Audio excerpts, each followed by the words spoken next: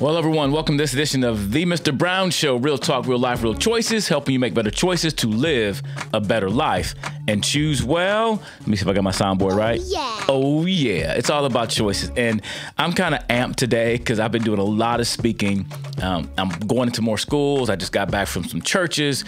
And I'm just excited about what I get to do. Just did a teacher training with a bunch of two different professional developments, actually three. Like I said, I've been busy, and I just had a phone call with an administrator, and I just want to share something. This isn't aimed at the administrators or educators. This is for parents. Parents, this episode, this rant, this talk, I don't want to call it a rant.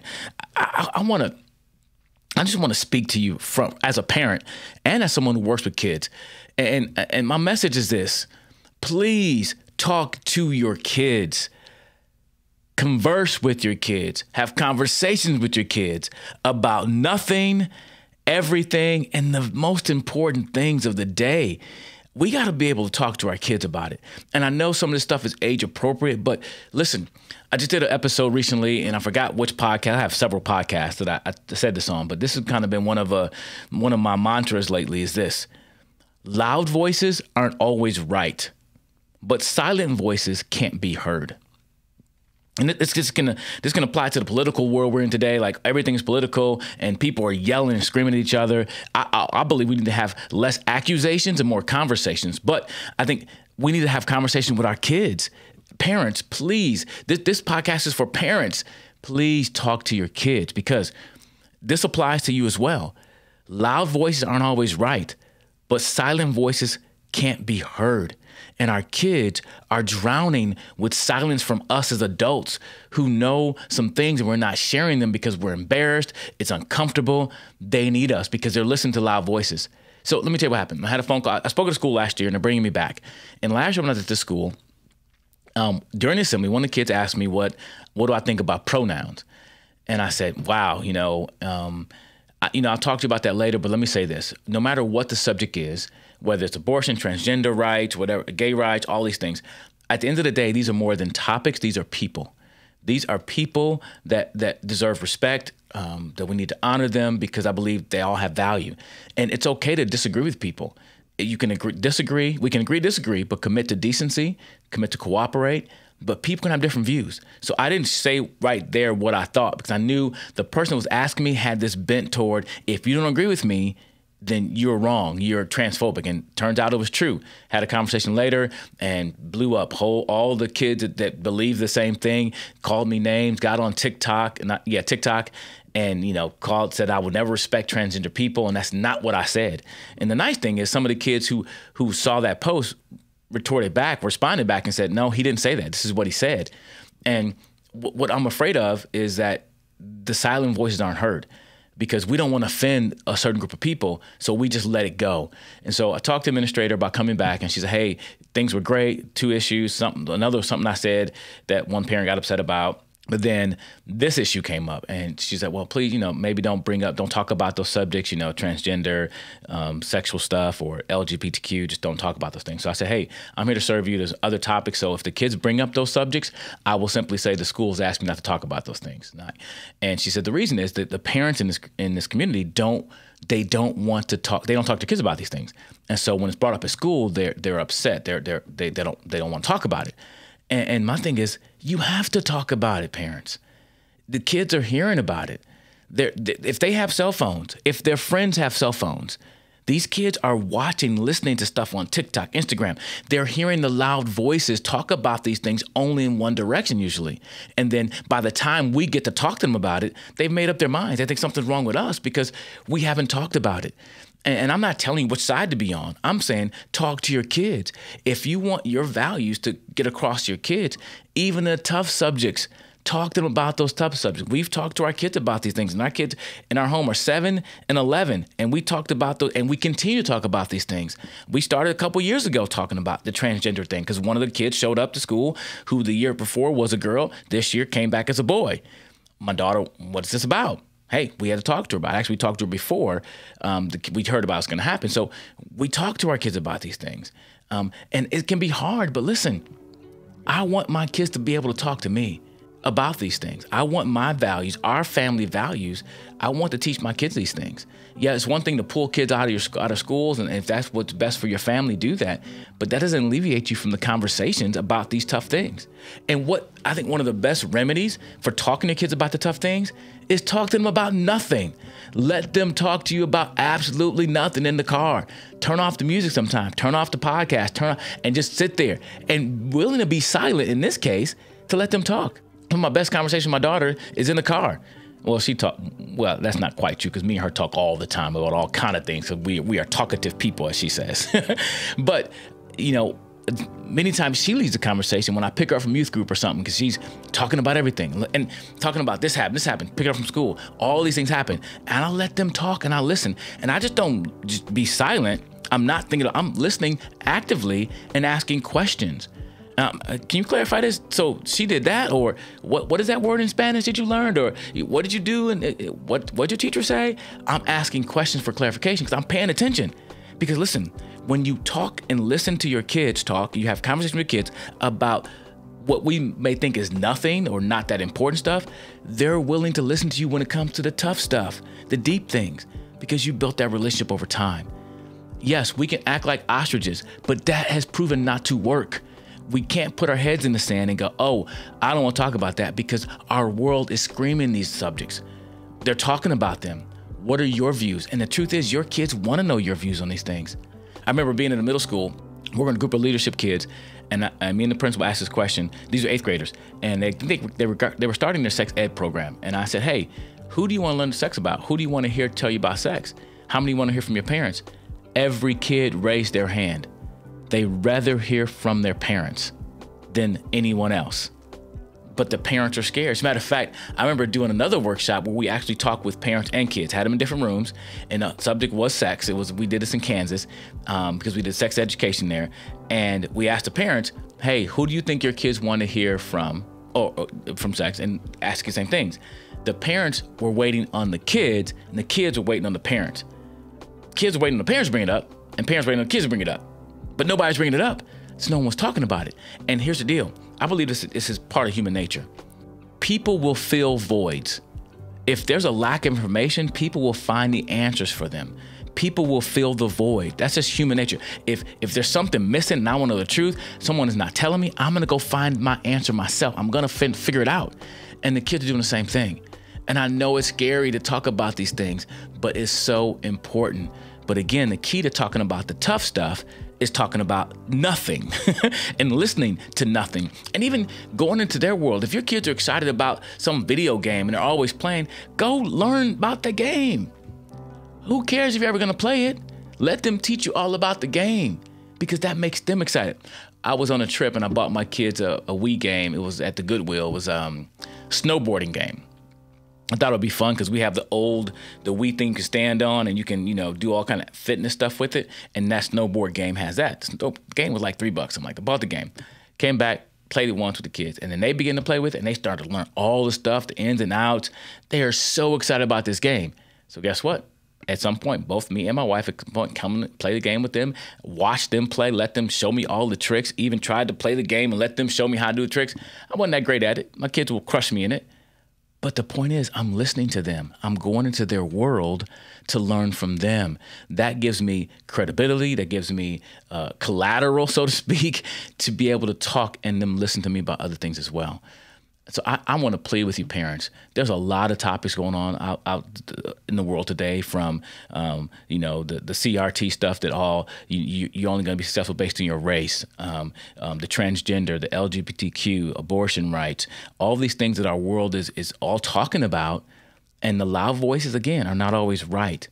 But our silent voices cannot be heard. We need to speak up and talk to our kids about these subjects, because what's going to happen to some of us is this.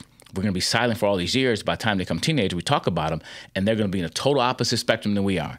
And we're trying to now fight them about these things when we could have just been talking, having conversations on a regular basis. 'Cause here's the deal.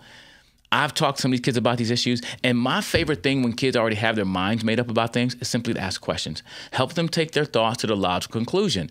And many of them, and then give them a different point of view, and they go, I never thought about that. Yeah, because they haven't heard anything differently. They've only heard one side from the TikTok, from all these things. And speaking of TikTok, I'm never one to, hey, get your kids off TikTok. I'm not that one. I think some of these platforms you can learn a lot of good stuff from them. But TikTok is one. I had to get off TikTok because of the violation. I made a whole podcast about that. I'll put it in the description below and a little link if it's on YouTube. But about why I got off. Their violation of not violation. I said this: the validation of me being on TikTok was outweighed by the validation of my privacy. Like, they violate my privacy. Like, not only do they have access to everything on my phone, they can see my keystrokes. This is in their policy. Not only that, they can connect. If I've never even been on TikTok on my laptop, they still have access to my laptop through my phone, which is bananas, right? Just crazy. So I got off TikTok. And so I would say even this: hey, if your kid's on TikTok, talk about the policies. Ask them if they think this is a good idea or not before you take them off. And that's the thing. I think sometimes as parents, we hear about these things and we just run at it and go, we're going to do this. No, have a conversation first. At the end of the day, you are the parent. So you can, have a conversation with them, help them understand why, ask them questions. But at the end of the day, you still get to make the choice, because the bottom line, listen, this is your phone. If your child is under the age of 18, they cannot be in a contract with a cell phone carrier. You are in that contract. This is your device you let them use. And that's the perspective they need to have, that this is yours. You get to let them use it. Like my mama told me, this is my house, that room you get to use, right? Because it's not a mean way, but like a clarifying way. To be clear, I think our jobs as parents is a tough job. It's a rewarding job, but we got to stand up and make some better rules, I think, some better boundaries for our kids to help them grow in a more healthier way. And I think one of the greatest ways to do that is having conversations with them. So please, parents, I beg you, talk about some of these hard issues. I know it's hard, but it's beneficial for them long term. It may be hard in the short term, but long term is good. Because I think the world has changed. When I was growing up, and maybe you as a parent was growing up, we had our big three. Our big three were sex, drugs, and alcohol. Those are the conversations our parents struggled to talk to us about. And many of us learned about those three things outside the home and not in the home. What we learned about in the home was don't do it, don't do it, don't do it. Never heard the motivation why, never understood the consequences, except, I'll be honest with you, I heard, if you do it, your stuff's going to fall off. You'll get STD, bring home a baby. Those are the things. But there's more than that. There's emotional things that happen to a guy and a girl when you get involved with someone sexually, or even just in deep relationships. So I think we need to have those conversations about all the nuance that happens when these things, drugs. Why do some people use drugs? What happens when you get addicted to drugs? What if you don't get addicted, but your friends get addicted? What if, have those deeper conversations about more nuance and just don't do it. Yeah, that's a command, but help them understand and have conversations about it. Those are the big three for us. But now the big three is a little changed. It's changed a lot, I think. The sex, drugs, and alcohol are still there. I would put those under, I would put it this way. The big three today is substance abuse or substance misuse. I like that term, substance misuse. Sex is still there, and then social media. So there's 3 S's. Substance misuse, like using substances, whether that would be vaping, drugs, illegal drugs, whether that is alcohol, those things, those are substances that are abused. And there's many more out there now that these kids are doing that just blow my mind. And then there's sex, of course, that's part of, natural relationships. And what does that mean? When's the right time for it? All those things. And then there is the social media is huge, because I think some of our kids and even some adults are getting our value from social media. And the influence is amazing to me, that you can have people post stuff on TikTok and you got kids willing to destroy their own bathrooms at school. They're willing to destroy their own reputation. They're willing to commit sexual assault over these things that somebody they don't even know posted. It's trended. A bunch of people supposedly are doing it, so they do it to fit in. That blows my mind that you're willing. This is so powerful that they're willing to destroy their own reputation and their future to get approval for someone they never met, they've never seen. I think that's too much power. That's too much influence. And I say this all the time, but I was talking to a group of students and I said this statement: hey, how many feel like you don't matter? Girls like, I feel like I don't matter. I said, what would make you feel like you more matter? If I had more Instagram followers. They are looking to these platforms for acceptance, approval, and affirmation. And I believe they should be getting that from their community. They should be getting it from home first, in our home, to make sure our kids are getting those things. So we all need that. We all need AAA, I call it. Affirmation, acceptance, and approval, right? Did I say that right? Yeah, affirmation, acceptance, approval. We all need that. But they should not be getting that from social media, because so much of that is flawed in a lot of ways. It's not real. The fact that and it's the thing, you put something online, only 3 people like it. Well, maybe only 3 people saw it because the algorithm didn't think it was okay. Think about this idea. And I'm struggling with this too. Like, I sometimes feel guilty for not publishing or posting something on Instagram, that I'm allowing some algorithm to make me feel like I got to do all these things. For what reason? For approval, acceptance, to make my business run?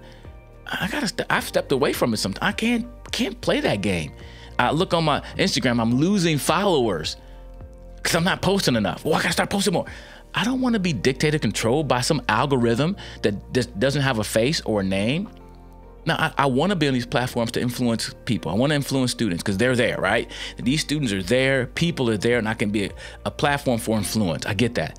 But I don't want it to control me and make me think of my own value. No, I can't have that. And it's sad that our kids are dealing with this and we're not talking about it. Parents, can we have a conversation with our kids about social media and not just how bad it is? Let's talk about some positive things, some negative things, and some things they should be aware of. And here's the beautiful thing about, I think, human nature. Sometimes, parents, we can nag less and have more impact. If you ask your kids a thought-provoking question about this stuff and you see that expression go, they'll keep thinking about it. But we keep pouring it on and makes them want to reject it because we've been pouring it on. Ask a question, make a point, and let it marinate. I mean, let it just marinate with them, because they will think about it. If it's a great point, they can't deny it. They won't deny it. They may deny it to you because we nag so much. Therefore, they reject it because of the nagging and not because of the point. That's my advice. Hey, talk to your kids about these things, all the aspects of it.